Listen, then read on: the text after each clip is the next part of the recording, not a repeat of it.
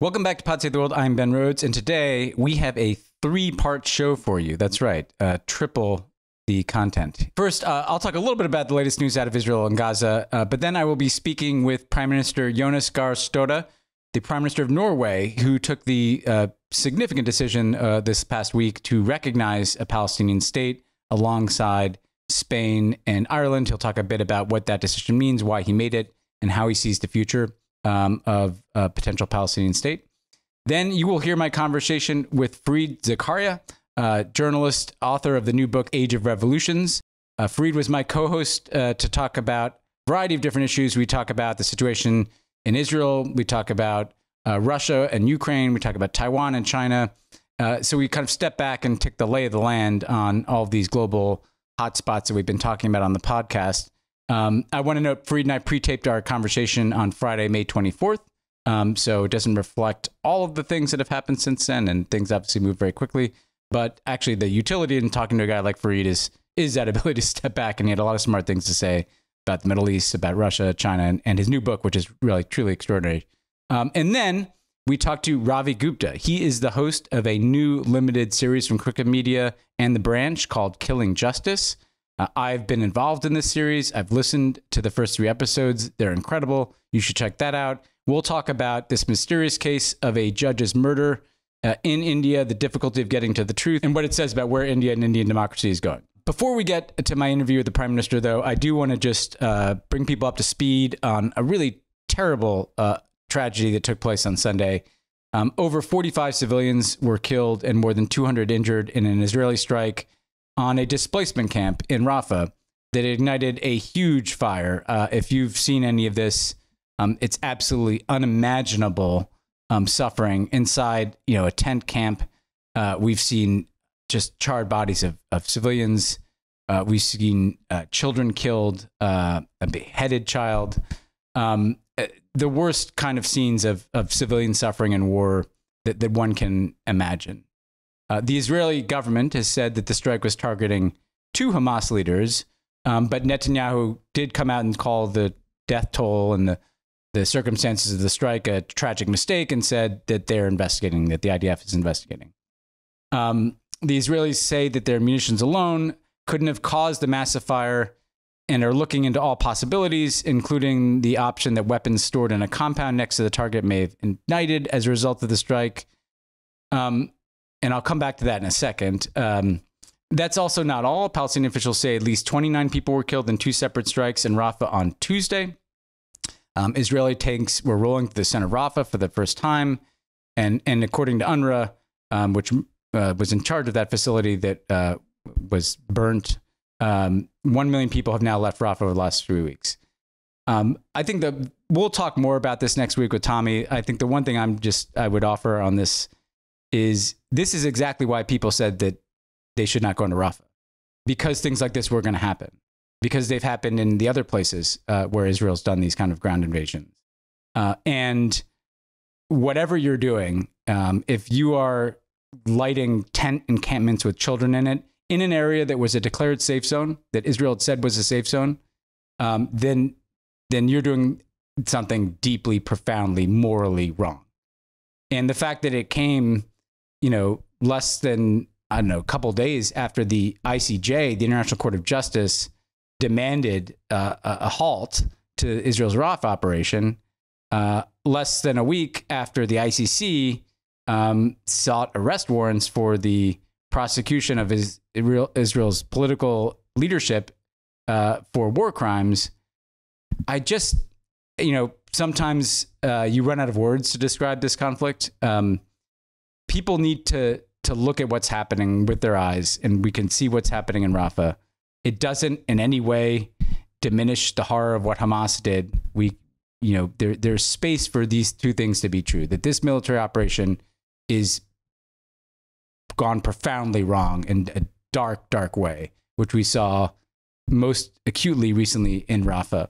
And that's something that the U.S. has to wrestle with. And look, I have my own history with the phrase red line. Sometimes it's an oversimplification of complicated issues. In this case, President Biden suggested that going into Rafah would be a red line for him, kind of suggesting some kind of cutoff of support. the one thing you cannot argue is that somehow they're not in Rafah. They're bombing Rafah. They're killing civilians in Rafah. They're tanks in Rafah. What is this? If this is not an operation in Rafah, then I don't know what is. So can we please just kind of dispense with the semantic games about whether some red line has been crossed? It has. The question is, what is the U.S. going to do about it? And I believe that it's past time to be much clearer in where we stand in terms of restricting military assistance that's not purely defensive, like air defense, missile defense systems, to be voting for ceasefires at the UN. There are a lot of things that can be done to try to send a message that this war needs to end and we need to get towards a two-state solution. That leads me into my conversation with a leader who's doing that work, the Prime Minister of Norway. Check out the interview here. We are very pleased to welcome to Pod Save the World a leader that I've long admired and who's taken, I think, a very practical and brave stance this week. Prime Minister of Norway, Jonas Gahr Store. Thank you so much for being with us. Good to be with you. Thank you. So, Mr. Prime Minister, you, in coordination with Spain and Ireland over the course of the last week, Norway has joined many other nations in recognizing a Palestinian state. Tell me a bit about why you took this decision to take this step of formal recognition of Palestine and how it came about that you did this in coordination with Ireland and Spain as well. Well, there's a long story, about timing. This is not exact science. Why was not this done 70 years ago or 30 years ago or Norway, since the Oslo Accords in 1993, we have been supporting and actively supporting a process towards what would end up as two states living side by side. And the intention was that recognition of Palestine, formal recognition of Palestine, would happen as part of a broad deal between Israel and Palestine. Now, that has not happened year after year. Still, it has been an objective. For Norway's part, we have said over the last years that it was not necessarily linked to such a final peace agreement, but it had to come at the right moment. So why is this the right moment? And this is, of course, also linked to the tragic war unfolding in Gaza after the terror on the 7th of October, the Hamas terror, the war unfolding. And what is emerging from the international community is that after this war, after the ceasefire, the release of hostages, there has to be a new political track towards a two-state solution, something which is Palestine secured in principles based on international law, living alongside Israel. So our objective was to say that this is the moment to send that signal to Palestinians. You are not forgotten. You are not doomed to be dominated by Hamas, militant groups, and violence, downward spiral of your economy. So the paradox now is that we have never been farther away on the ground, I would say, to have two states living side by side in peace. But politically, there's a new momentum coming from the US, from Europe, from the Arab states. And we simply, this is a conflict that has implications all over the world. And we simply have, as responsible citizens, we have to take decisions that would create a new dynamic from a very, complex point of departure. But that's why we believed it was right. Why Spain and Ireland? Well, to do this as a one-off, as one country, I think would be a missed opportunity. Madrid and Oslo were important to kick off what happened, with the Oslo process. So there's some message in Spain and Norway. Ireland came along, and I believe there will be more European states also coming in the near future. Yeah, I thought actually the symbolism was quite powerful of Spain and Norway, given how central Madrid and Oslo were to the basically what we know as the peace process. And I was going to follow up on this question of what happens next, because the U.S. position for a long time has been, I use these talking points for 8 years. They were used before me. They've been used after me. We believe that the two-state solution should be negotiated by the parties, and we don't like steps that go, around that process, essentially. Now, clearly, that has failed. I think, in some ways, Norway taking this step, it's pretty profound because it's kind of signaling, it's been 30 years since Oslo, but it is kind of saying, guys, this is not working, and that we need to be open to different approaches. And I think if you assess the landscape now, you have an Israeli government that rejects a Palestinian state. You have in Hamas, a Palestinian part of the Palestinian leadership rejects Israel. The Palestinian Authority accepts it. You've got this Abraham Accords process that kind of ignored the Palestinians, and you have this kind of direct recognition of Palestine by now 140 plus countries at the United Nations. Where do you see these pieces? I mean, I know you're kind of someone who thinks about the puzzle pieces of geopolitics. Where do you see this going forward? What is the role of Europe? Because in the past, I think, Europe, the U.S. pressured Europe to not do things like this. What does this say about the role of Europe in trying to address a situation in which kind of U.S. brokered peace talks are clearly not working? Well, first of all, on foreign policy in general, I mean, on your pod, you discuss, foreign policy, how do you exercise it? And I think it is with foreign policy, like many other areas of life. If you do this, keep on doing the same thing year after year and it fails, at some stage you have to say, okay, is changing a course, is it a profound change, or is it simply trying to reach your objectives with other means? And for my case, Norway's case, it is the latter. Because we have always, a two-state solution will not be an easy thing, but you have to hold it against the alternative, which is what we have seen now, downward spiral. And honestly speaking, the other alternative, a one-state solution where people would live inside one state, that would have to be on the basis of equal rights. And that will not happen. I mean, Israel is against the two-state solution and against that other option. And that's why what I'm saying is that, yes, there is a change to opposition. It has not worked. And now we have a government in Israel that openly says it will not support it. So what is the puzzle then? As I see it, the way I acknowledge the complexity of being American administration now. It is a very complex task. And I respect that. I've heard President Biden's very clear message about the two-state solution. And I think with the Arab states, what they are doing now is there are Abraham Accords, but there's also upgrading the 2002 Arab Peace Plan, which basically says that we, the Arab world, now much more profoundly, we will live with Israel. We will respect Israel. We will recognize Israel, normal relations. But this is the triangle. The other part, the second part of the triangle is that we have to recognize that part which is called Palestine. If you don't do that, you will continue to be hampered by violence and downward spiral. And the third part is, the way the US will play its role in this region, ranging from security guarantee, arrangements, presence. And, Norway chaired this meeting this weekend alongside Saudi Arabia, a meeting of Arab ministers and European ministers on this issue. So I believe here there is a dynamic which the US actually can use, because this is something we have to put together as pieces, both as regards Gaza, what will Gaza be in the future? How do we take care of a Palestinian Authority which need to reform profoundly?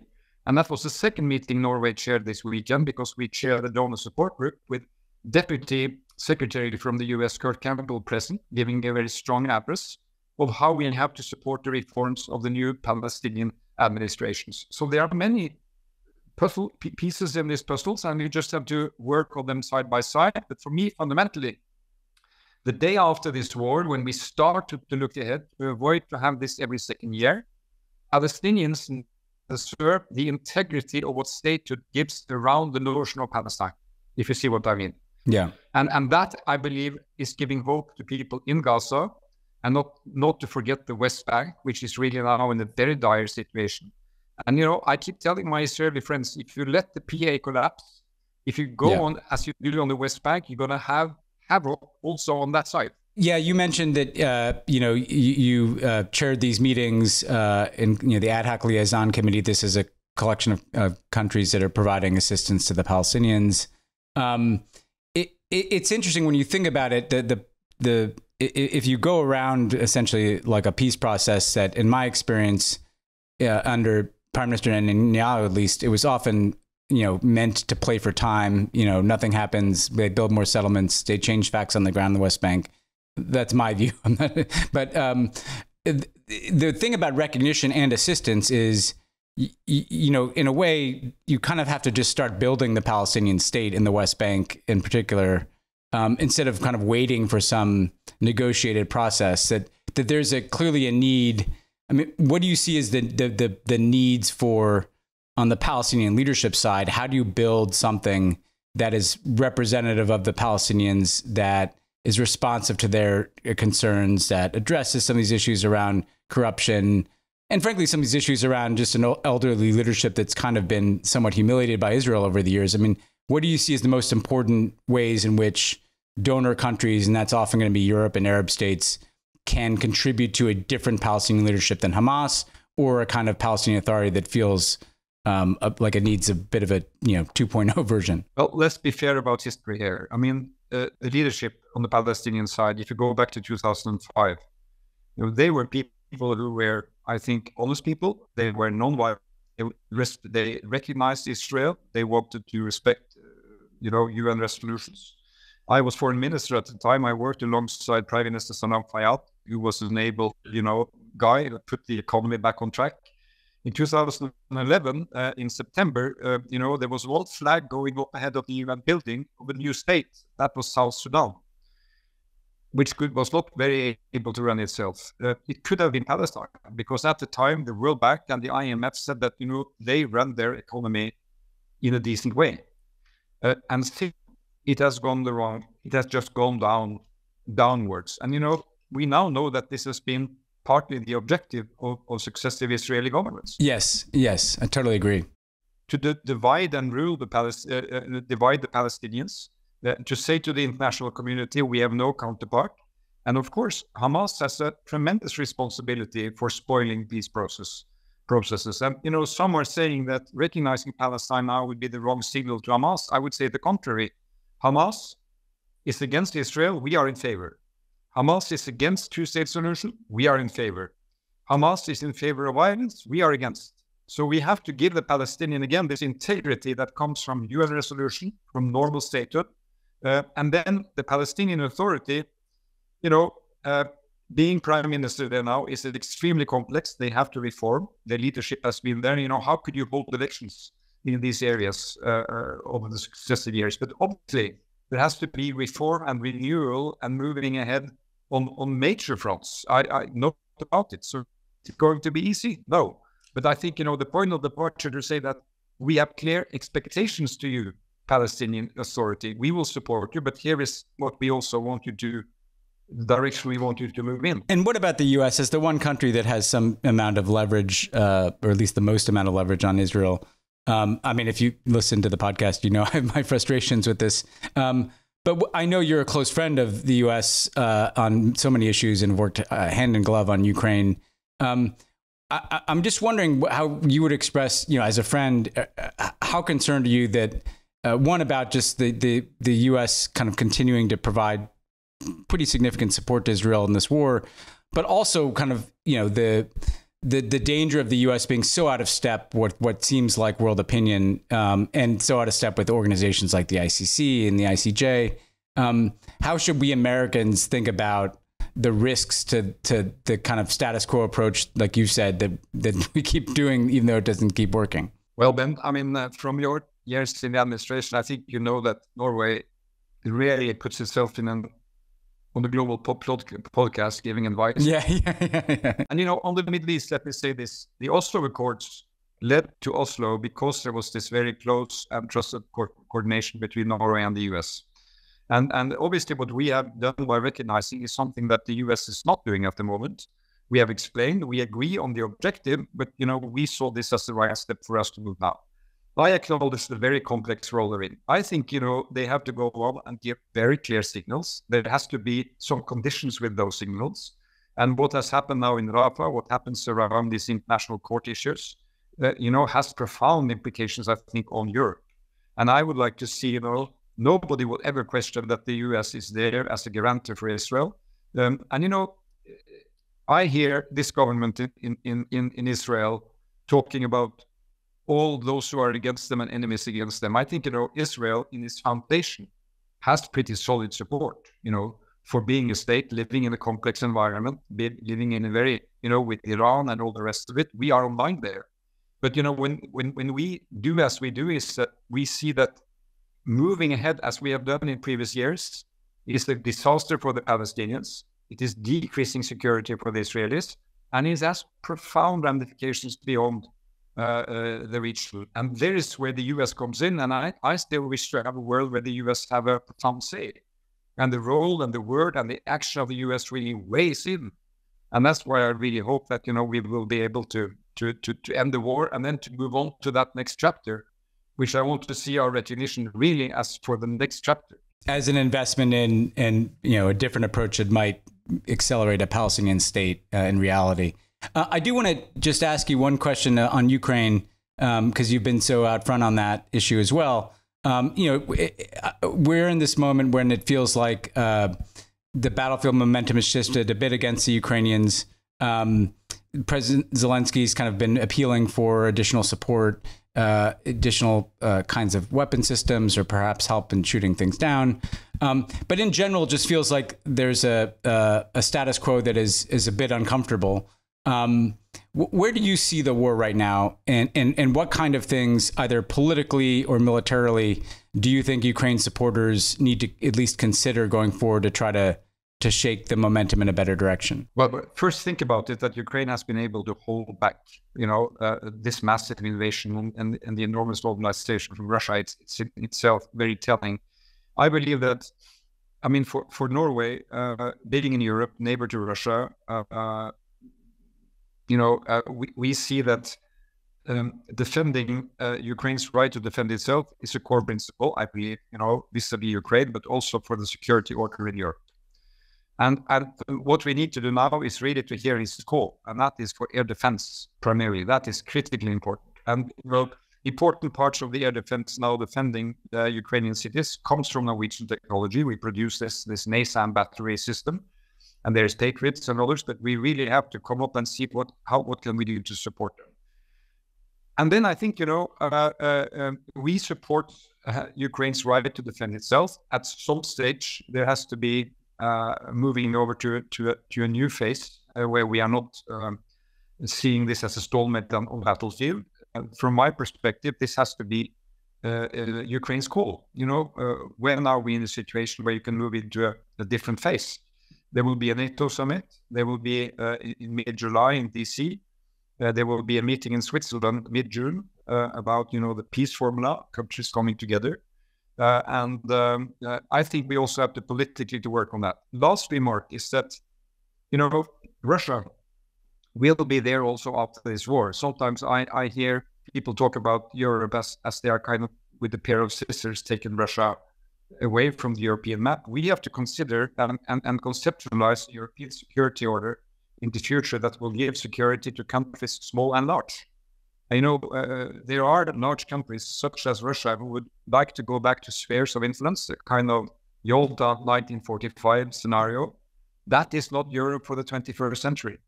And Europe had the biggest toolbox of resolving conflicts of this order of any continent. And we need to get back to the thinking of how that should be. And I'm a bit wary that we are now constantly talking military escalation, and it is necessary, but we also need some of ourselves to discuss, what security order is best for Europe. If you go back to World War II, the World War II post-World War order was started to be conceptualized, in 1942-43. And we now have to spend also time on looking how we can avoid this terrible tragedy unfolding in Ukraine to happen elsewhere. That's very interesting. I just want to say, because it ties together the two things we've been talking about, right? So you're sitting there and you're thinking, as the leader of Norway, which has a kind of additional role in terms of diplomacy and assistance over the years. It's kind of one of the kind of better behaved stakeholders in the international order. But you're looking at both the situation in Israel and Palestine and in Russia, Ukraine, and what kind of ties this together is thinking about both how do you weather the storm that we're in, but in both cases you're talking about, hey, we actually need to start thinking about what's the future of Palestine and Israel? What's the future of Russia and Ukraine? Yeah. And there's one more dimension to this, which I like to highlight, and that is, we travel around in the global south to explain the meaning of this war in Ukraine, trying to call their attention to how serious this is. And then comes Gaza, and then comes the question of, do you have double standards? Yeah.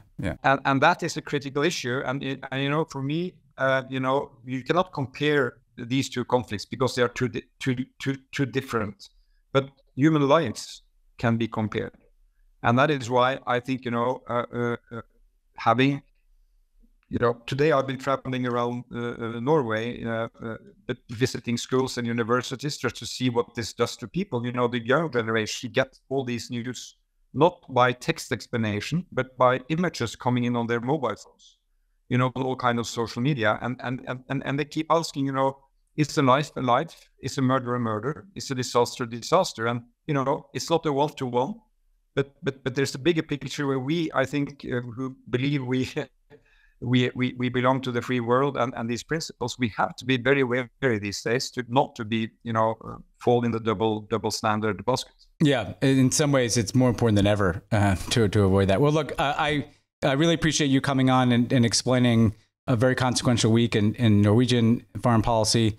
And as people heard, you're thoughtful always on these issues and trying to see the big picture. So thanks for joining us, and look forward to keeping in touch. Thank you so much. Today, we have a very exciting co-host, a good friend of mine, journalist, author, and CNN host, Fareed Zakaria. Fareed, so glad to have you here. Thanks for joining us. Great to be here. I'm a fan, so this is so much fun for me. People should know, first of all, Fareed, probably, perhaps Barack Obama's favorite commentator. So part of my job in the White House was not only to talk to you as a journalist, but to make sure that I was getting your commentary in front of the boss, so he didn't miss any of it, because he always wanted to see it. But you're also the author of an extraordinary new book that we're going to talk about in a few minutes called Age of Revolutions. At the top, let me just congratulate you and encourage everybody to pick this one up. This is really a sweeping look at what's happening now through the prism of revolutions past in history. So really looking forward to talking to you about that. But we're going to dive in with some revolutionary activity that's happening around the world, Fareed, if that's okay with you. That's totally fine. Okay, well, let's start with Gaza. It's been a busy week, to say the least. I'm just going to give a quick recap here. We talked in the last podcast about the ICC requesting arrest warrants for the leaders of Hamas and Israeli Prime Minister Netanyahu and Defense Minister Gallant. Then since then, we've had some additional steps taken. Spain, Norway, and Ireland went out in a coordinated fashion to say that they would recognize a Palestinian state formally. Fareed, we're just going to play a quick clip here from what the Irish Prime Minister, the Taoiseach, had to say about this decision on your network, on CNN. What is happening at the moment in Palestine is unconscionable and is almost unimaginable. And I don't yet think the world comprehends the scale of devastation facing Palestinian civilians. And we cannot turn a blind eye. And I will not allow a scenario where in years to come, people ask me, what did you do at that moment? And people ask Ireland, what did you do at that moment? The answer cannot be that we stayed silent. We must stand up for human rights, stand up against breaches of international law, and call out this humanitarian catastrophe. And really, the only way you resolve this conflict is through peaceful political dialogue. So this is largely symbolic in the sense that these countries join over 140 countries at the United Nations General Assembly who've recognized Palestine, but at the same time, it doesn't create a Palestinian state, and the U.S. would continue to veto the creation of a Palestinian state through the UN Security Council. That said, as I'm working my way up to a question here, Fareed, but there's so much news to get through. This adds to kind of the momentum, I think, of pressure on Israel and pressure on the old paradigm of the peace process. Netanyahu, of course, condemned it, called it a reward for terrorism. But then, just this morning, before we began talking here, the International Court of Justice announced that Israel must halt its military operation in Rafah. Here's how Judge Nawaf Salam, the president of the ICJ, the highest court in the world, explained this move.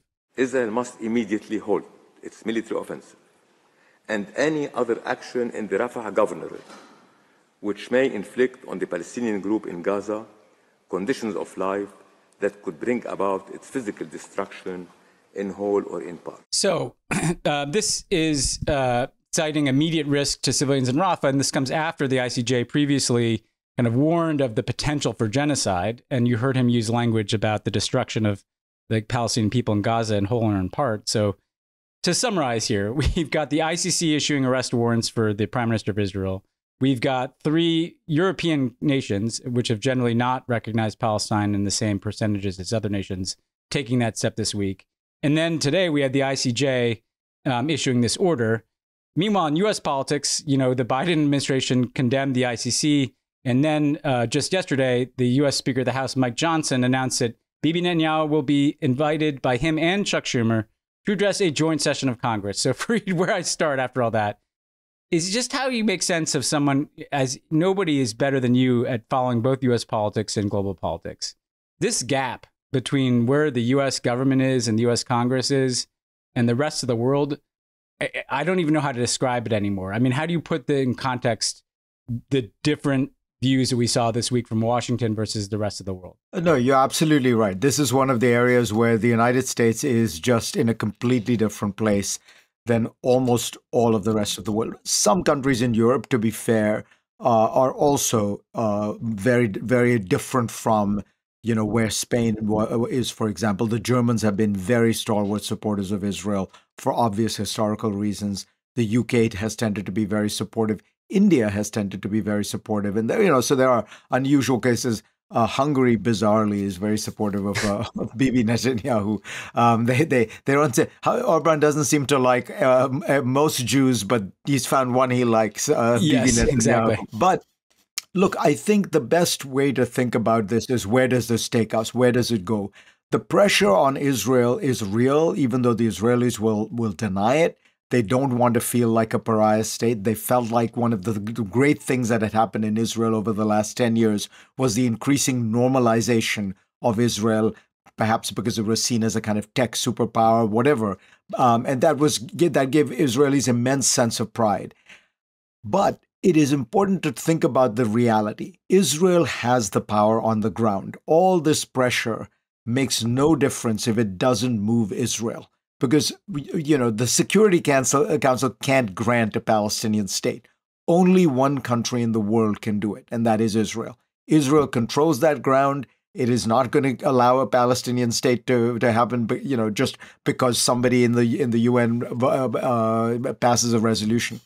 So the American position of hugging Israel, it both expresses certain American values, I suppose, but I would argue just strategically, it is a smart place to be if you can use that hug to privately pressure the Israeli government. And I would argue the Biden people are actually now doing something very something that is positive and strategic and has a chance of working. I don't want to say more than that, because look, you can always make money betting against the peace in the Middle East, the Israeli-Palestinian process. But what the Biden people are trying to do is to go to the Saudis, go to the Egyptians, go to the UAE and company, but above all, go to the Saudis and say, do you want this deal, a normalization with Israel, diplomatic relations with Israel, in return for which the U.S. will give you security guarantees,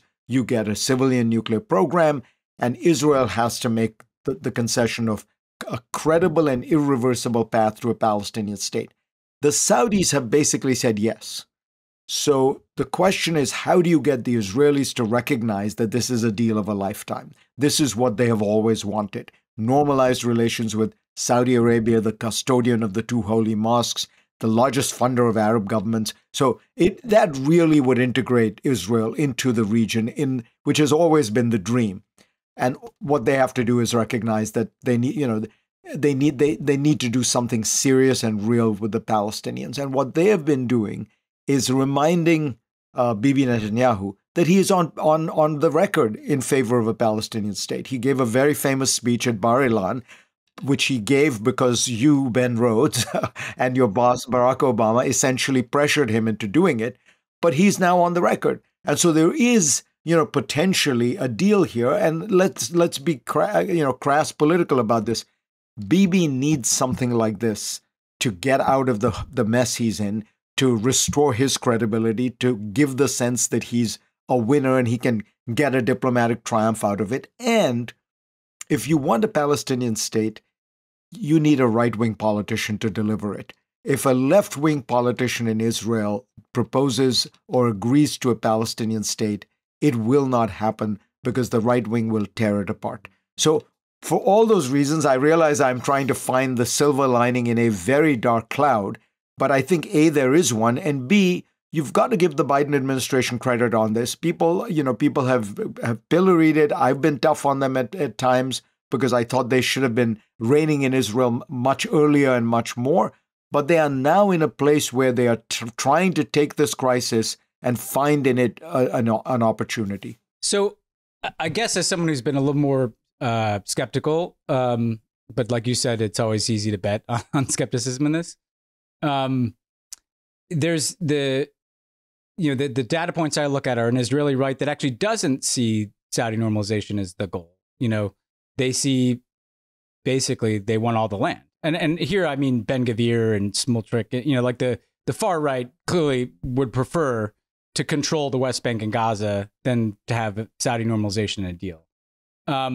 Netanyahu, has kind of generally, when push comes to shove, broken in that direction. And so I guess just the follow-up I would have is I understand that play, but I also feel like we've done the hug strategy, basically since Oslo, with some friction along the way, and I was a part of some of that friction.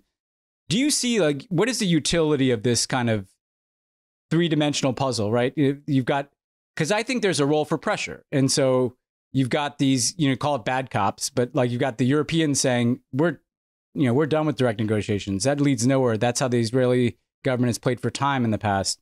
We're going to shortcut to recognition to apply some pressure here. You've got, obviously, the international legal proceedings, which are kind of a different track.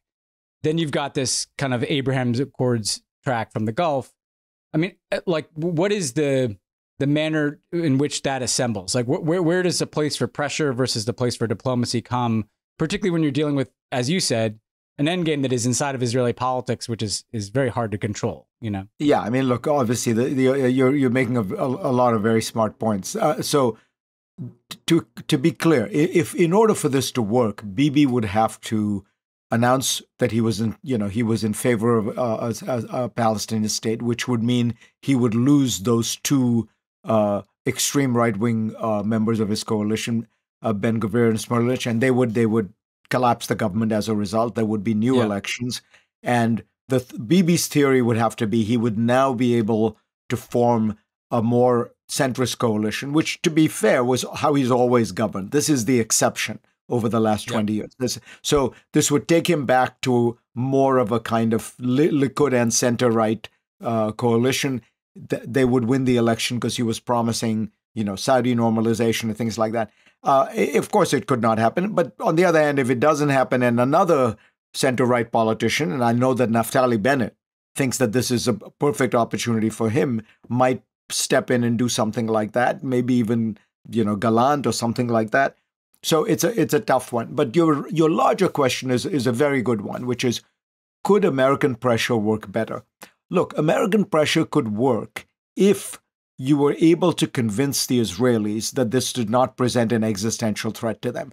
Israel has lived under a kind of garrison fortress mentality for much of its existence. It has not worried about external pressure. From 48 to 73, the United States was not particularly supportive of Israel. 67 is really the shift with the Johnson administration. So they've been alone, and they've felt fine. We're going to, So I'm not sure it would be as effective as people do.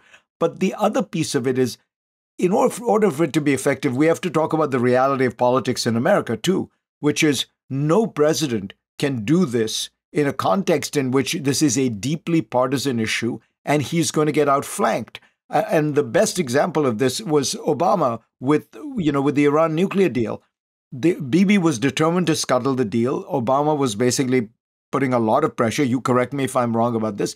And Bibi does an end run where he gets the Republicans to invite him and give a joint session of Congress and essentially undermines everything Obama's doing, as a result of which the Iran nuclear deal ends up being an executive agreement, which then Trump can pull out, which was the whole thing was a disaster because the Iran nuclear deal was, a very effective diplomatic triumph in many ways, where you got Iran. There's a part of one of Bibi's speeches that I was reading, because, I wrote a little bit about this, where he says the reason you should have sanctions on Iran, the reason you should keep Iran in a box is because they've never agreed to destroy their enrichers, their enrichment facilities. If they do, we should. And of course, you guys got them to go down to basically 3%. It was a total destruction of and destroyed their plutonium reactor. And destroyed their plutonium. Literally put cement over it. So even though it was a very well-crafted strategy, the pressure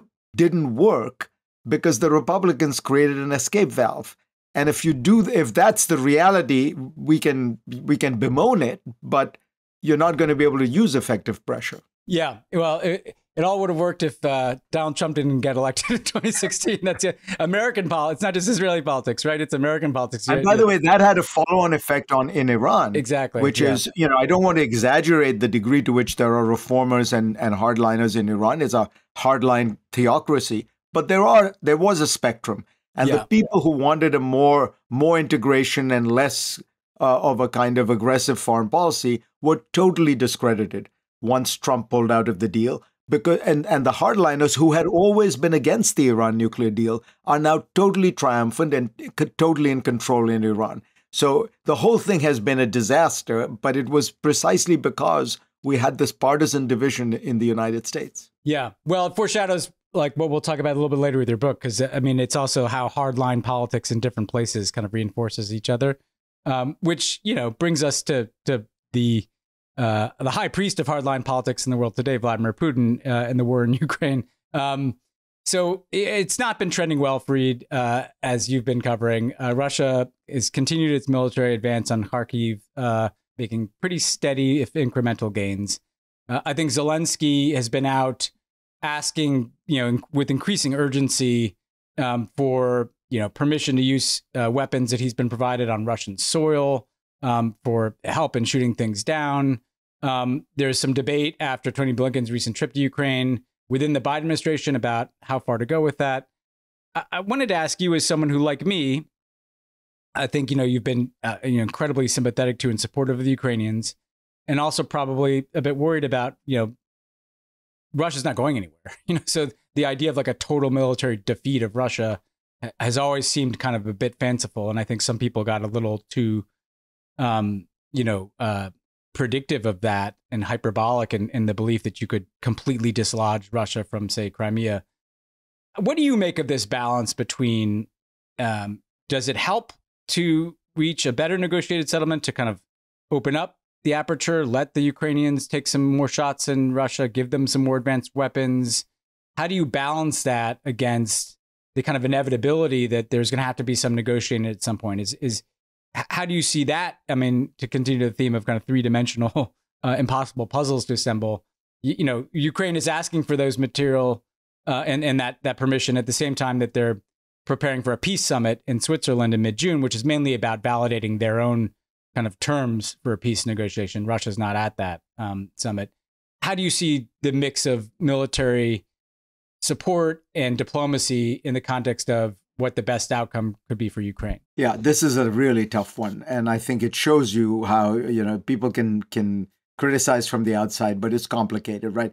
So if you were to just say, let the Ukrainians have everything they want, let them strike deep into Russia, shoot down Russian stuff that's over Ukrainian airspace willy-nilly, Putin has made it clear he would respond. Now, he is threatening to respond with tactical nuclear weapons. Even if that's not true, Russia is a great power. It has the largest nuclear arsenal in the world. It has a veto in the Security Council. It has troops spread all over. It has equities in the Middle East. So it is something to be careful about. The West does not want to go to war with Russia directly. This is something we tried to avoid throughout the Cold War for good reason, because basically the danger in a situation like that is if you get into a direct confrontation, neither side can back down. This is the classic doom loop of security spiral you get into. And if each side feels they can't back down, you inevitably get to a point where you are actually engaged in a major war with another nuclear power. And that could take you up an escalation ladder that you don't want to go. So that's the fear. All that said, I think the Biden people are probably being too cautious. I think that there is more they could allow the Ukrainians to do, particularly give them weaponry that allows them to do it. I also think maybe there's a way to do something that's kind of a bit of a wink-wink, saying we have told the Ukrainians that they can't fire into Russian territory. We believe they're adhering to that. The Ukrainians, nobody's checking on them every day. Nobody's giving them vetoes. If the Ukrainians are firing occasionally, missiles a little bit further, it's the fog of war. I wonder whether there's some piece of that. The air defenses part, I'm much more sympathetic to the Ukrainians. Yeah. Why couldn't you set up an air defense? We saw how well it worked in the case of Israel. And by the way, that one worked in Israel largely because of the United States, not because of the Iron Dome. My understanding is we shot down 50% of the 300 Iranian missiles, drones, cruise missiles that came over. Why couldn't we do something like that? For example, make Kyiv impregnable, make Kharkiv impregnable, and things like that. So I do think, look, at some level, Macron is right when he says, are we in this to win? If we're in this to win, why are we tying our one hand behind our backs? We need to be clear that we will do what it takes to win.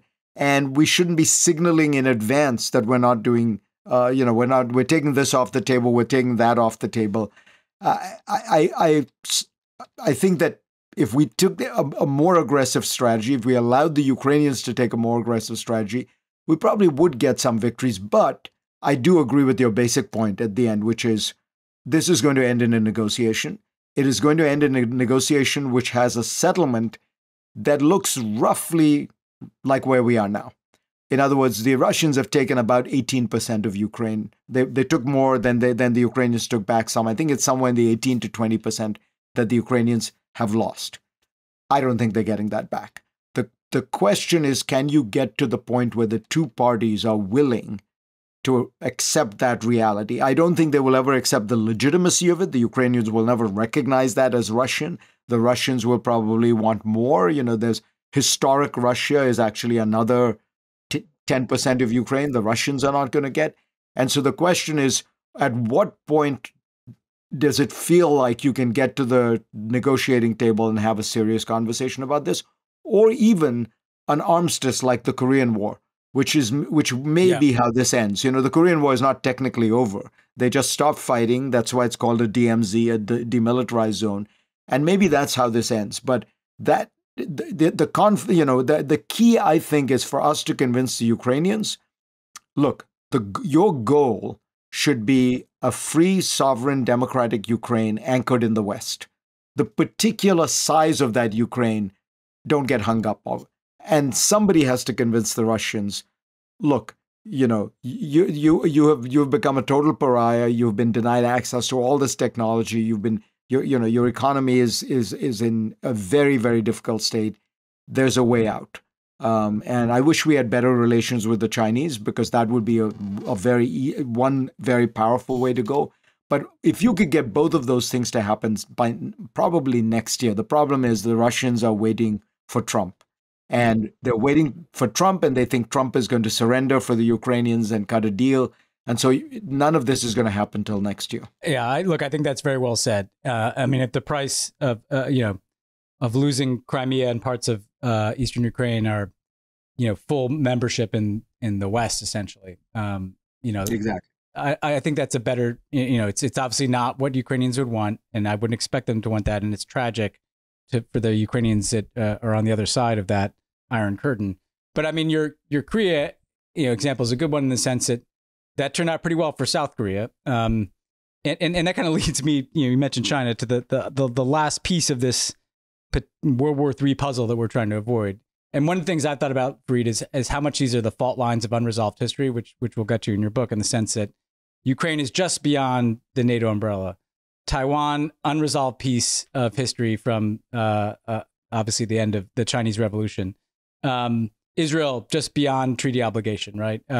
So we're kind of all on these fault lines where, Russia, China, Iran kind of run into the U.S. and its allies. Taiwan is obviously at the forefront of that, and the one piece of this that is not an active conflict yet. They recently inaugurated new President William Lai on May 20th, which predictably heated things up. I'm going to play a short clip here translated from William Lai's inauguration speech. I want to call on China to cease their political and military intimidation against Taiwan, share the global responsibility of maintaining peace and stability in the Taiwan Strait as well as the greater region, and ensure the world is free from the fear of war. So carefully formulated language there, as these things always are out of Taiwan. China I think inevitably was going to respond to something. And they described some military exercises that they did, kind of flexing their muscles around Taiwan as, quote, strong punishment for the separatist acts of Taiwan independence. William Lai in the past has been more forward-leaning in supporting independence. He's moderated as part of his campaign. Now William Lai is touring military bases in Taiwan. He's talked about kind of a peace through strength approach. He's put their military on alert. What is the best way, Fareed, to, in continuing our theme of trying to balance the need to stand with, a democratic partner, but also to avoid a war that would not be good for that democratic partner as well as everybody else? How are you looking at Taiwan right now, and how do you see the U.S. in particular as the balance it needs to strike between supporting Taiwan, deterring China, but not necessarily provoking China by, upping the ante in the kind of arms we provide or security guarantees we provide to Taiwan? First, I want to underscore something you said that I thought was so well put, which I hadn't thought about exactly in that same way, which is that you have these three historically unresolved areas, as it were, a kind of almost like the detritus of history. And, you're having a challenge to the American order and to American hegemony or Western hegemony or the liberal international order, call it what you will. But they have found these weak spots precisely because they are historically unresolved. If you think about it, the status of Ukraine is unresolved because it was not just part of the Soviet Union, but part of the Tsarist Empire. So it's 300 years old. The occupied territories in the West Bank and Gaza, 56 years unresolved. And of course, Taiwan unresolved since 1949. And so, those are so you have tension and you have problems, but these become the tripwires that could actually lead you to conflict. With regard to Taiwan, the thing I worry about is this. The Chinese always had a strategy towards Taiwan, which was that time was on their side. I think Deng Xiaoping once said to Kissinger, look, at the end of the day, we're 1.4 billion people on one side of the Taiwan Straits, and there are 22 million people. We're going to be the largest economy in the world. Inevitably, the magnetic attraction is going to pull them toward us. So some words to that effect. And I think that really was the Chinese strategy. Kick the can down the road, because at the end of the day, these ties will keep building. And what's happened, and this is partly because of what things that have happened in Taiwan, but partly Xi Jinping, very much more repressive ruler, much more anti-democratic, shut down the promises he made in Hong Kong and democracy in Hong Kong. And so the Taiwanese look at all of that, and they are becoming much more independence-minded. So what a Xi Jinping correctly is realizing is that maybe time is not on his side, that Taiwan is becoming every day, every month, every year more independence-minded, more proud of its democratic character. And so, in a very real way, does he have a window of opportunity to act now rather than 10 years from now? So, to my mind, American strategy has to be a kind of deterrence strategy that is not provocative, but that very slightly, in the way that the Chinese keep trying to do a little bit of the salami tactics of adding, more flights, more harassment, very slightly, you just keep building up the deterrent capacity. You just keep building up the deterrent capacity. And I think, again, to give credit to Biden, what he's done is he's taken our policy, which has famously been described as strategic ambiguity about whether we would defend Taiwan. And the way I would call it is it's a strategic ambiguity, but a little less ambiguous. So that four times on the record, when he is asked, will the United States defend Taiwan? He says yes. Well, he was once asked, wait, you're saying American troops would go in and defend Taiwan? And he says yes. The next day, the press asks Jake Sullivan, has American policy toward Taiwan changed? And he says, oh, no. We have the same policy. It's strategic ambiguity. Now, you try to figure out that puzzle. But what I think they're doing is they're saying we're shading strategic ambiguity so it's a little less ambiguous. Should they do more? I think it's a very careful game, because this is a neuralgic issue for China. And this is not a Xi Jinping issue. Most people don't realize the Taiwan issue, every Chinese leader has believed. It's in the constitution of the People's Republic of China that Taiwan will be unified. It is, as you put it, the leftover part of the communist revolution that took over. It's the one piece they weren't able to take over. And so I would be careful. I would also try to work on more broadly having better working relations with China, in a way that allows you, again, to build that deterrent a little bit, but signaling to the Chinese at the same time, look, we are never going to provoke anything. We're never going to recognize Taiwan independence. And, I think Jake Sullivan put it very well. He said the Taiwan situation, I think this is on my show, that it's always been illogical and contradictory, but all that weird illogic and contradictory stuff has held peace for, since 1949.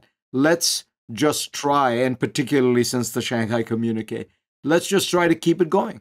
Sometimes you can't solve these problems. Let's just keep the peace. Oh, yeah. No, I totally agree with you. I mean, on this one, I think we're very aligned. In solving the problem isn't the goal here. It's avoiding the status quo, exactly. As weird as it is great, And I think in addition, I think they've been good at not just the messaging, but, the slight turn in the weapons provided, instead of just giving them big, showy weapons that are kind of useless in a contingency, right? Like new ships or new planes, giving them the things that they actually need to defend themselves, right? Anti-tank weapons, anti-ship weapons, smaller arms, frankly, the stuff that the Ukrainians have used. The so-called porcupine strategy, which I think is exactly right. Yeah, it's actual deterrence and not just kind of a arms sales for the sake of arms sales. Well, look, this history turn that we took is a great way of working into your book here. And as someone who, wrote on the subject of the rise of kind of populist autocracy, I think one thing's been missing from a lot of the writing about this and commentary about this, rise of populism and ethno-nationalism and autocracy, is the historical context. And this is one of the things that your new book does so incredibly well. So you take this kind of sweeping look at past revolutions, particularly, things like the Dutch, British, and French, the industrial revolutions here and in the UK. And then you kind of juxtapose that with whatever's been going on in kind of the post-Cold War period. As people who follow your commentary, what I like about your worldview, Fareed, and I've tried to emulate as best I can, is that you work in not just politics, but the economy, the technological change, issues around identity. And so you kind of paint this picture. And I wanted to just start by asking you kind of what motivated you to write this book, to take this entry point. And presumably you wanted to talk about the revolutions and the populism that is remaking our world today and it contributed to everything we just talked about.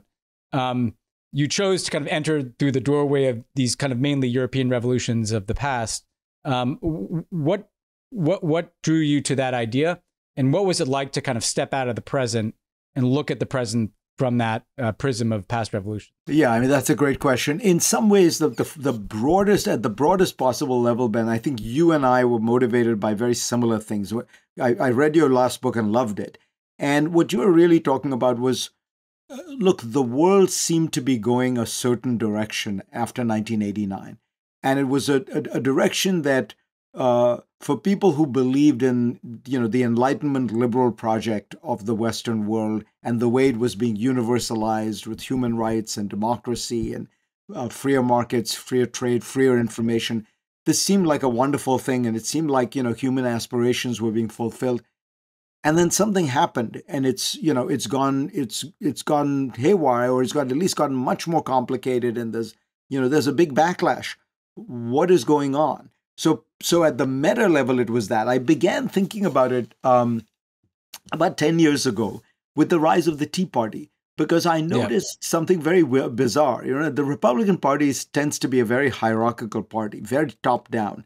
There's that famous line about presidential nominations that Democrats have to fall in love.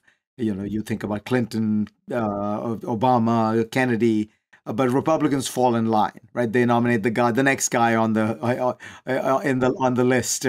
Bob Dole, John McCain.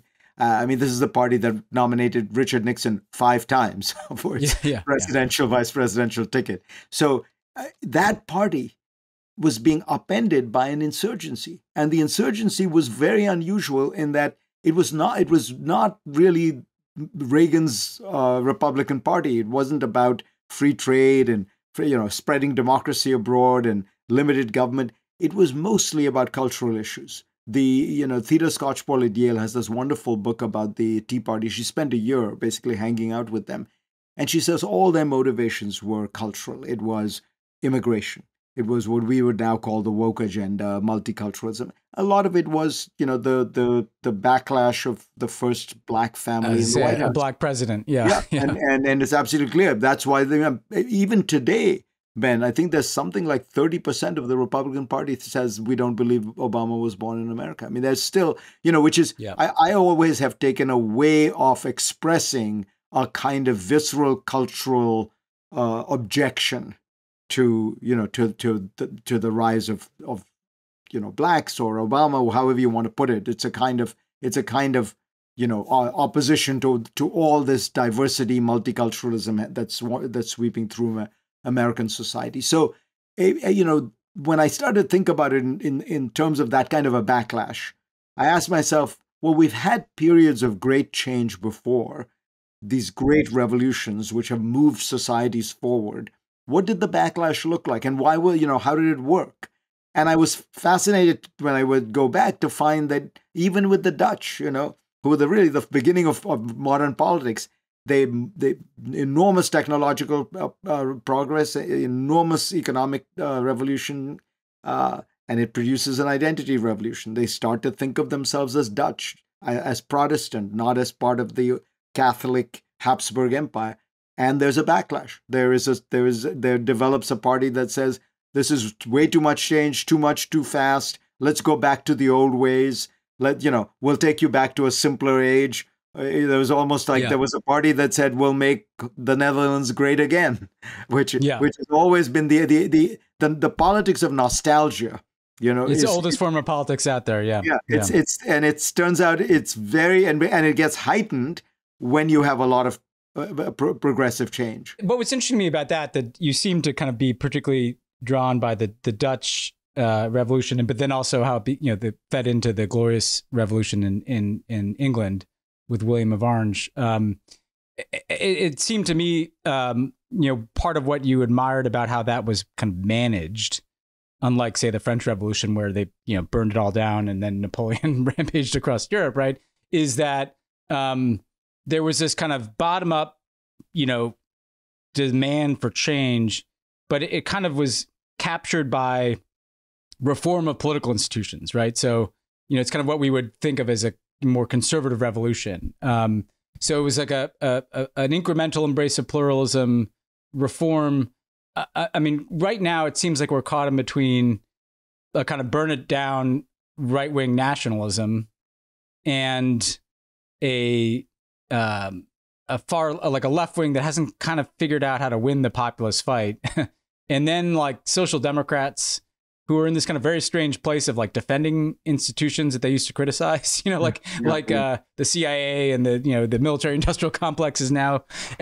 I mean, what did you take from that? Because I could feel your affinity for kind of the William of Orange character, and what can we learn about a different model of revolution than MAGA or communism, essentially? Yeah, I mean, you're asking the central question is how do you navigate through these kind of periods of revolution, and it feels like the ones that have done it the best, and by best I mean the ones who've been able to do it in a way where the change, the progressive change that we all want endures, are the ones who have tended to be incremental, the ones who have recognized that societies can only take so much change so fast, who've been willing to take a half loaf or even a quarter loaf rather than the full loaf.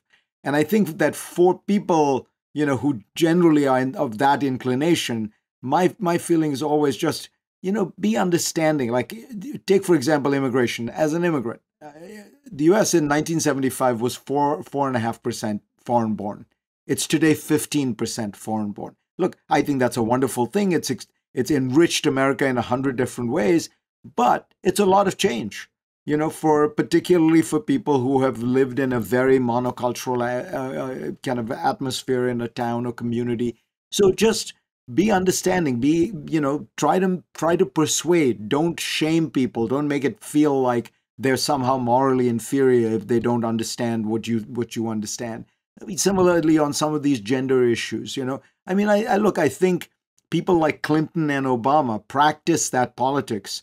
People, I know that it's now very unpopular to say, or, it's a sign of supposedly Obama's kind of retrograde politics that he initially was in favor of civil unions, but not gay marriage.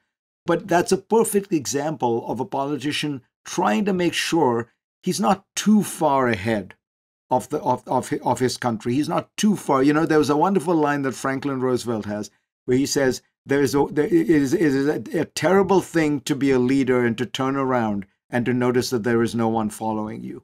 You can only lead if you figured out the positions that you have that have enough of a following that it will then lead to enduring change. And I think on the left, there tends to be sometimes a search for purity and an impatience with that process. And I would just say, look, the goal here is to make these changes endure, not to get a momentary victory. Yeah, there was another great Roosevelt line that Obama used to quote to me all the time about this, the interplay between politicians and public opinion, where he was meeting with Randolph, the great head of the Black Porters Union, who ended up being the leader of the March on Washington in 1963.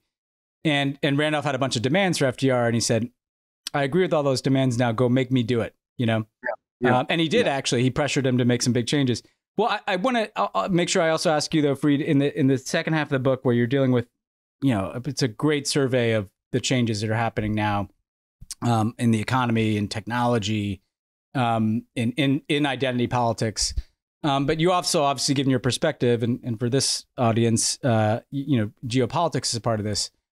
And part of what's so unsettling to me, frankly, and interesting in reading your book and how you kind of weave these threads together is we are somehow simultaneously in this country going to have to figure out how to not lose our democracy and how to not end up in World War III, and it, like those are somehow related, but they're also somewhat distinct. And this kind of comes back a bit to the China piece, but one of the things that worries me is that and you interview a lot of people on your show, right? Who, including Democrats, and including people who I might agree with on almost a lot of the individual issues, but it's kind of a mindset of American primacy, And you were ahead of the curve on anticipating a multipolar world. Look, I don't like a lot of the things Xi Jinping does, but you argue in the book for kind of finding a way of coexistence with China and finding ways to form kind of, obviously partnerships of shared interest around things like climate change and technology that we're going to have to do. How do you, coming out of this process, how did you look at the ways in which we can reconcile both the need to manage the revolutions in our own society with the need to kind of coexist with a different system like China in the world? I came out of, in doing the research for this, I came out of it a little more pessimistic on that front. You and I shared the perspective entirely on where we'd like to see the kind of sweet spot of American foreign policy, which is, find a way to cooperate with China where you can. Of course, there's going to be a lot of competition. Of course, there's going to be a lot of tension. But, let's try to not have a situation where the two largest economies in the world are moving in just one direction, which is toward greater and greater tension, because particularly given Taiwan, that could easily lead to a great power war that we've avoided for 75 years. The trouble is, what I discovered is that for Xi Jinping and Putin, it's not just that they are balancing against American power in a simple, cold, calculated, rational way. They are also balancing against American liberal ideas. Xi is very much a cultural conservative. He believes that, the greatest danger to the Chinese Communist Party is to be infected by all these for China to be infected by all these Western ideas about openness and individual rights and individual autonomy. And so he has been launching a campaign of basically saying, we don't want this. We are a different society. Putin, of course, has done it even more dramatically with the embrace of the Orthodox Church and denouncing gender rights in the U.S. But what I came to realize is that these guys are not just balancing against American hard power, they're balancing against American soft power. So they also want, in an odd way, for their domestic politics, this idea of oppositionalism toward America is part of their domestic ideology. It's part of what gives them a certain kind of domestic credibility. So all of which means it's a little more difficult to get to, kind of moments of cooperation, arenas of cooperation. So I've come to a kind of view that it's a little bit less hopeful, which is, we are not going to, we are at best going to have a cold peace with China. It's what we have to avoid is a hot war and a cold war. And the reason we want to avoid a hot war is obvious, but the reason we want to avoid a cold war is because it would so distort our society. It would mean America would be consumed with this. It would mean an arms race with the second richest country in the world, a country of great technological sophistication. It would mean that we would end up, diverting so much of the energy and attention we need to build America back, build the economy, invest in our society, build and maintain our democracy. Everything would go away, and we'd be. And do we really want that? And so, is there a path? And there is a path. It's a working relationship with an adversary. It probably resembles détente with the Soviet Union.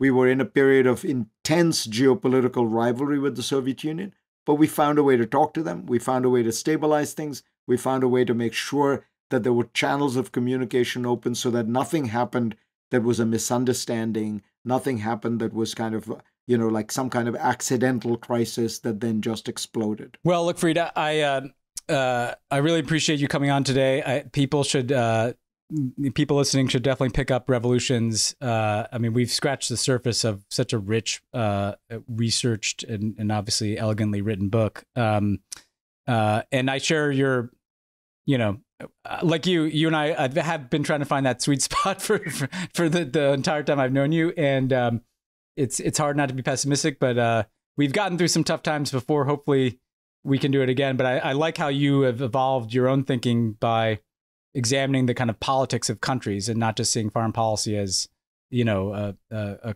collection of foreign interest. It's an extension of domestic politics, right, for all these places. So thanks so much for coming on, and thanks for writing the book. It's a huge pleasure to do this with you, Ben. A longtime admirer of everything you write and of this podcast. So thanks for having me. I'm very pleased to welcome to Pod Save the World the founder and CEO of Branch Media, which has got a lot of great podcasts. You should check out The Lost Debate. But we are here to talk about Killing Justice, which Branch did with Crooked Media. I've been very proud to be an executive producer, which, I didn't do much work on this one, Ravi, but it's really turned out great. It's an extraordinary podcast. So congratulations and thanks for coming on. Well, thank you. And, you did the most important thing, which was to land us with Crooked. And we're really excited to partner, and to get this story out there because it couldn't come at a better time. Well, yeah, let's start there. I want to start with the podcast and then get into Indian politics. It's kind of interesting how this is all begins with you, this whole idea for this podcast. And really this whole journey of you as an Indian American who had not really dove into the politics and identity of India. Tell our listeners how this idea came to you, what the origin story of this podcast is, the murder that got your attention. Yeah, so I run this nonprofit media company called The Branch, and we're small and we only take on a few projects a year. And a couple of years ago, I got an email, and I imagine you get these kinds of pitches all the time.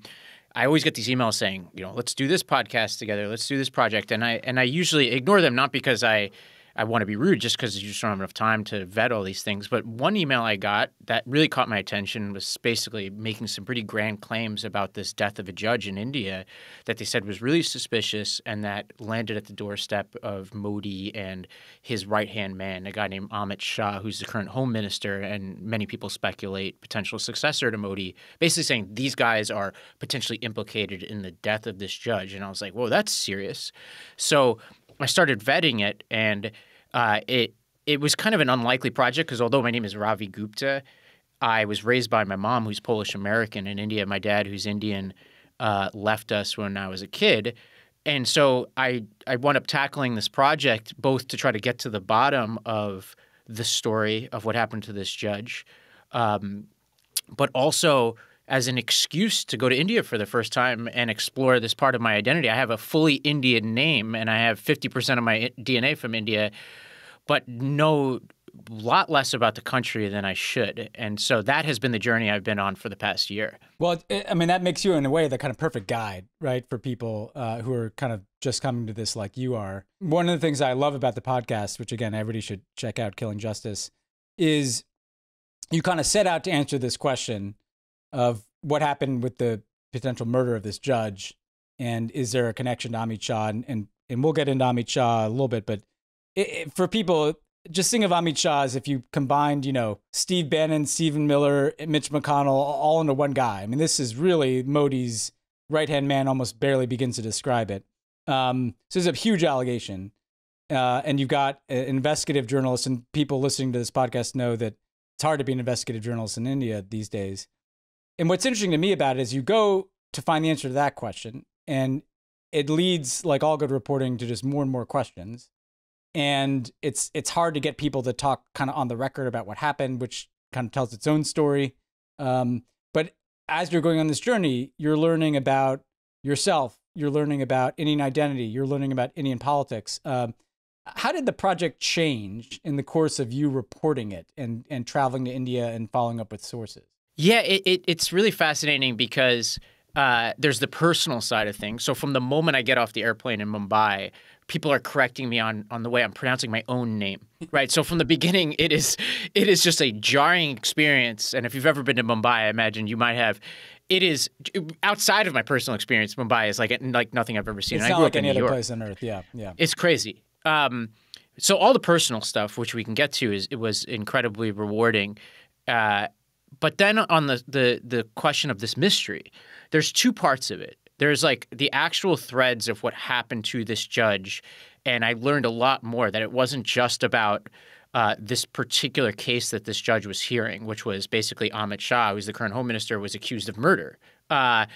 It went all the way back to the Gujarat riots in 2002, where the guy that was allegedly murdered was also alleged to be central to the riot story, which I learned throughout the course of this reporting, which actually I thought this was an interesting story to begin with. But then I realized, why is this a case that civil society in India is so up in arms about? Because it potentially leads all the way back to the most inconvenient thing about Modi that exists, right? So that in and of itself was interesting.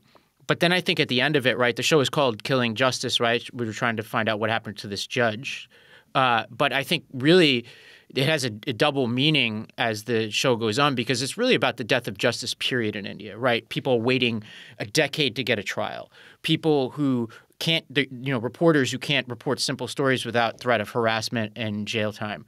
Opposition leaders being jailed. Like, as we speak right now, one of the leading opposition figures, who's the chief minister of Delhi, was just arrested not too long ago and basically is having to campaign going back and forth to jail. Like, these are the types of things that should happen in Russia, not India, the world's alleged largest democracy. And so much of the story kind of leads us there too, right? We really spend a lot of time with what happened to this judge, but we also spend a lot of time saying, well, what happened to India? Is this even a democracy anymore? Yeah. I mean, what's so interesting to me in listening to it is that there's multiple kind of overlapping potential crimes, and one leads to the other. So many. Yeah. It's crazy. It's fascinating, right? Yeah. And you can't there's so much effort to just obstruct any effort to get to the truth, and this is the Killing Justice title, that it's like there's the one thing that's clear. It's kind of a true crime podcast where you keep bumping into the obstruction crime, right? But you just get the sense that there's this iceberg, and these crimes are like the piece of the iceberg that is sticking up above the water.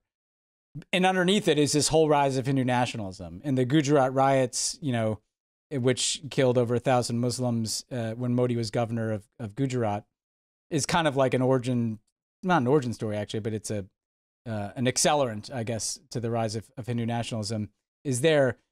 I really like how you brought in history too, because you bring in the history of the BJP, that's the Hindu Nationalist Political Party, and the RSS, which is the kind of, let's face it, fascist aligned kind of civil society organization that led into the BJP. Yeah, that's my favorite episode we did, is episode 3. Yeah, episode 3 is really good. I listened to it the other day. And I mean, what did you learn? I mean, like you said, you had not delved deep into your Indian or Hindu identity. What did you learn as a kind of layperson about, because people think Hindu, they probably don't associate Hinduism with kind of violence and yes. What did you learn about the RSS, the BJP, the forces that created Modi and Amit Shah? Well, I think about it from the perspective of, the RSS is a perfect example. So the RSS is an organization that nobody, like if you don't know what it is listening, it's going to sound bizarre because I think it is the most underappreciated organization in the world. It has thousands and thousands of chapters. They have these things called shakas, which happen every evening and every morning. And it's like as if you took the Boys and Girls Club, the YMCA, the Boy Scouts, and the Republican Party, and then maybe the Evangelical Church, and put them all together into one organization and actually made it a paramilitary organization that trains people on how to use weapons, but also teaches them to connect with their religion. It is an incredibly powerful organization, and a lot of people get the sort of relationship between the RSS and the BJP, which is Modi's party, flipped. They think that the RSS is some kind of subsidiary to the BJP, whereas the RSS is the organization. The BJP is subsidiary to it for the most part. That might be changing recently, but by and large, that's how it goes. A member of the RSS allegedly assassinated Gandhi, so this thing goes all the way back to the origins of the country. And you would think, based on that history, right, that, okay, this is an organization that would be a pariah given what we know about Gandhi and how central it is to the country. But Modi is not only a former member or a current member, because, it's one of those things that you basically once a member, always a member. He was a member of the RSS, but he was also an organizer of the RSS. So he was actually like a very central figure in the RSS, as was Amit Shah. So this is an organization that is at the heart of the story. And so much of what we were trying to figure out in this story was, is a conspiracy possible? Right? I was thinking about Navalny a lot when we were doing this, and this was before Navalny died, but about how Navalny would also always talk about, like, basically, the conspiracists don't have to be as competent as you think they are, right? There's a really good part of his documentary where he kind of talks about how incompetent they could actually be, and they also could be everywhere.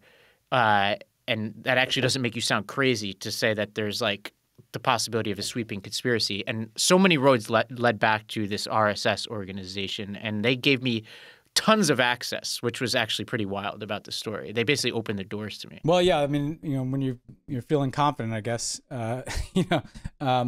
you tell your story.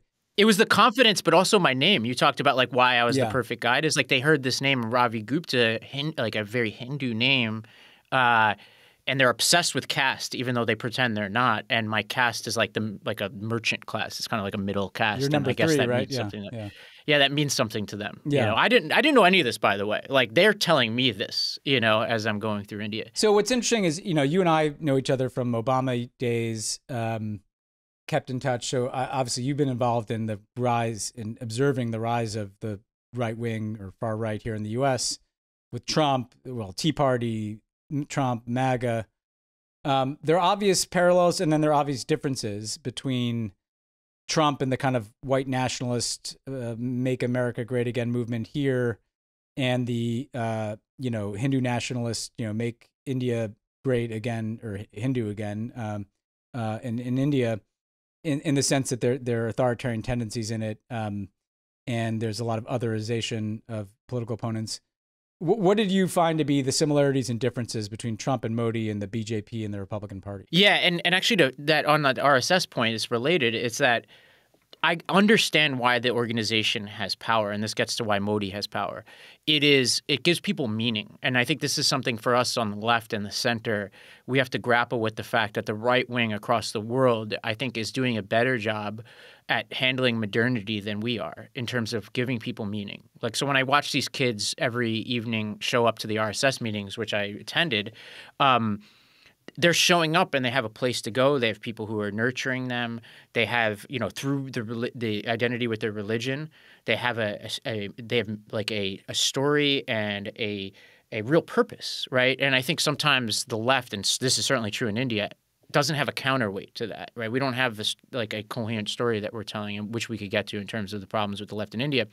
But Modi is like, if this were like a Terminator analogy, he's like the T-1000 from Terminator 2. Like, he is a different, much more powerful version of populism than Trump ever could be. He is more popular. He is the real deal in terms of his connection to everything he says, right? He believes it, where I have serious questions about what Trump believes or doesn't believe. He has a very coherent ideology. He's extremely disciplined. You talk to people who are in Modi's camp, he'll sit through 6 hours of meetings and not go to the bathroom. He's just like on it. He truly grew up poor and talks about it in a way that like the most effective populists can. But most importantly, the right wing and the left, the right wing in India and the right wing in the U.S. have some marked differences. The most important is the right-wing populists in India are truly populist in the sense that they have a digital welfare scheme where they're sending payments to the poor. They've expanded infrastructure. So like the mythical sort of infrastructure week that Trump has is actually a real thing in India. They also have massive spending on renewable energy. Like when I was at the RSS headquarters, they were hosting a climate conference. So it's like these are types of things that you would not see in the right wing. And because of that, I think they have more staying power. Not that, we're obviously going to be dealing with our right wing for the rest of our lives.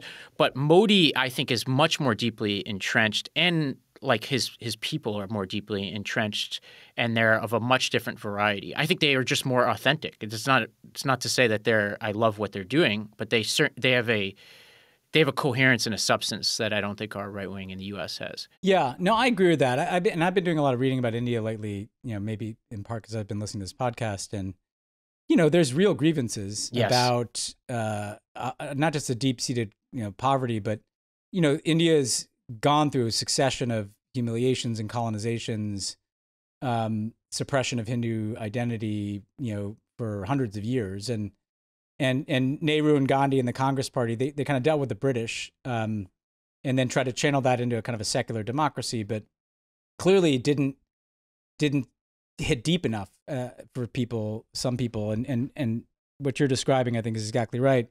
The question I have for you is, you set out to answer the mystery of what happened in this murder, and you kind of, I think, found something bigger and richer, which is a mystery of what happened to India. And the question is, where's it going? So we're talking now towards the end of the Indian election. Modi looks poised to win. He's been particularly banging the anti-Muslim drum of late. We talked about that with Rana Ayub recently. Yeah. Where do you see this going? And what would you say, to people on the Indian center and left, or in the Congress Party, or in the opposition, about, as a political person, like what would they also need to be doing differently going forward? Yeah. Oh, man, in some ways it reminds me a lot of the fights that we have at home. It really is a global struggle. But, when I think about, what you mentioned, like the mystery at the heart of this case, right? It was 2014 when this case was going through the courts and all the stuff that we investigate happened. It was the exact pivot point when Modi actually, and the way that the case was dealt with, the dividing line was when Modi came to power.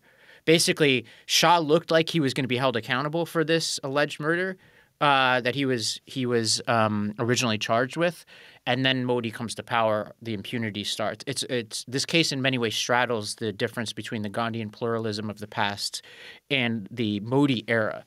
Now, not knowing what the election results will be, but based on what everybody seems to think, which is that the BJP will win, although there's a big question about whether they'll have to form a coalition government, there are a couple of things that are going to be notable in the future here. Number one is the Congress Party is really a political dynasty. Nehru, his daughter Indira Gandhi, her son Rajiv Gandhi, then Sonia Gandhi, who a lot of people allege was really behind the Manmohan Singh government, the last Congress Party government, and then now Rahul Gandhi.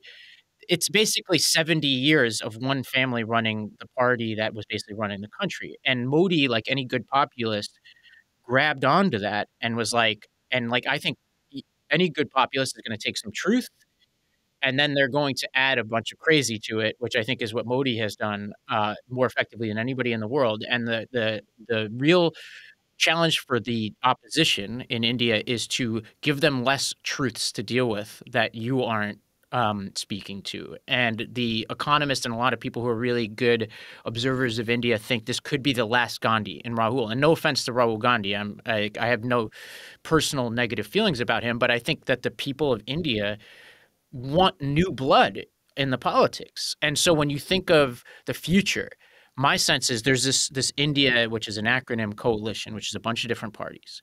What I would love to see come out of this race is that no more political dynasty. Let's get some new voices, maybe even new parties, right? There's some really interesting new parties like that chief minister in Delhi that could create a new narrative. Now, as for Modi, unless he loses, he's going to come out emboldened. And I think there's going to be an economic message, which he's really going to push manufacturing. He has a real economic problem. There's mythology about how good India's economy really is, which if we want, we could talk about. But he will certainly lean more into the Hindu nationalism, and he's been alluding to like big plans after the election, which we'll have to wait and see. So I think that things could get a lot worse in terms of the authoritarian bend of the country after this election. Yeah, it feels like that way. It's going to get worse before potentially it can get better. But look, I would just want to congratulate you. It's such a great podcast. I love limited series podcasts, the ability to tell a story and let it breathe a little bit. Yeah. So I just want to, again, recommend everybody go check out Killing Justice, this new limited series from Crooked Media and The Branch.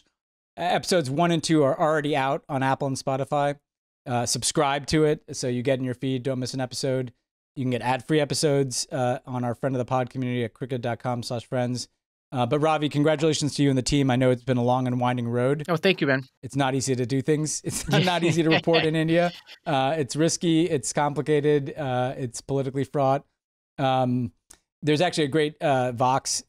Zach Beauchamp has a good investigation out about how the Indian government it kind of intimidates people, critics in other countries. I saw that. Yeah. They'll be coming for me soon. So yeah, if I get arrested in the next few weeks, everybody knows what it's about. We can vouch for your character otherwise. So that's what it's about. But you were courageous among everything else. So congratulations for that. Thank you, my friend. Thanks to Ravi Gupta. Thanks to the Prime Minister. And thanks to Fareed for joining us. I will see you next week.